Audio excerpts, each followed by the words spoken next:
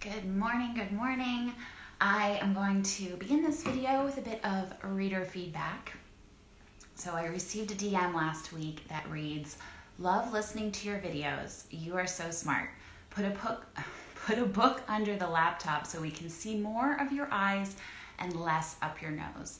So first of all, I think this is the best way to offer a piece of critical, constructive criticism, because you are leading with a compliment, so thank you for that. And in all seriousness, I thought that this would be a good way to talk about some less than constructive feedback that I have received recently, and tell you how I have tried to turn that around and make it into something constructive. So the first thing, there are more than two examples, but I'm only going to give two. So the first thing is that when the Bones and All film news dropped a few months ago, inevitably, the trolls found a video I did back in 2019 when the project was first announced, and I was talking about why I wrote a novel about cannibals as a vegan. And in the video I was talking about factory farming and animal cruelty, and this person left comments on a couple of my videos. The only one that I remember said, "You look and sound insane." I think on the other one, he said something like, blah, blah, blah, blah, blah, veggies' rights. So that just goes to show you, gives you an idea of that man's critical capacity. So the other anecdote I want to share is happened right over here a couple of weeks ago. I have an armchair over here by the window.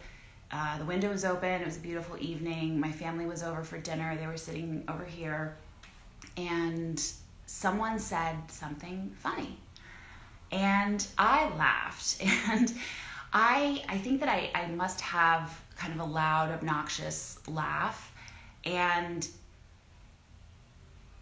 it is what it is. I mean, if you say something funny, I'm probably going to laugh a little too loud. But at least you never have to wonder, did this joke land with Camille? Yes, it did. So I laughed, and from the street, we hear someone, a man, go, "Ha ha ha," like exactly mimicking my laugh. And we all looked at each other. And this happened a couple weeks ago. My sister brought it up again last night because she was like, "You're not even free from mockery inside your own home." So what did I learn from these experiences? Two things. You learn how to or decide how you want to respond. And usually you're not going to respond to the person, right? But how you're going to respond internally. So that's question number one. Question number two is, how can I use this feedback to reaffirm my chosen identity? So in these cases, number one, I respond to trolls on YouTube or elsewhere by deleting the comment and reporting it, because as Austin Kleon's wife says, and I can't remember if this is on his blog or in one of his books, but at one point she said to him, "Don't leave nasty comments on the blog. It's like letting someone take a dump in your living room. You wouldn't allow that, so don't allow people to leave their toxic waste in your digital space," right? So that's who I want. That's how I want to respond, and that's who I want to be in response to trolls. No nonsense. I'm not going to try to reason with you.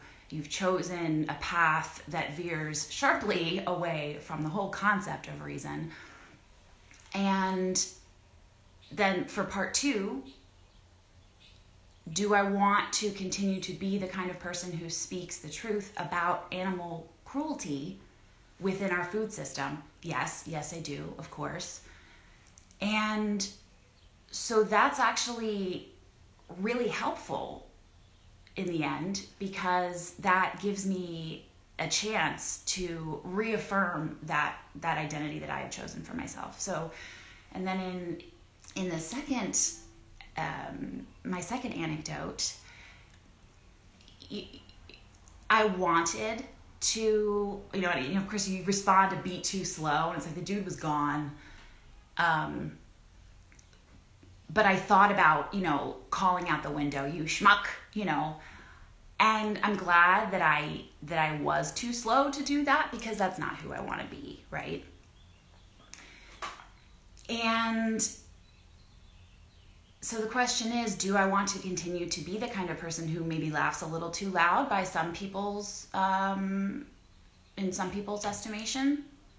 That's okay. I don't want to censor myself when someone tells a joke that I think is funny. That's not who I want to be.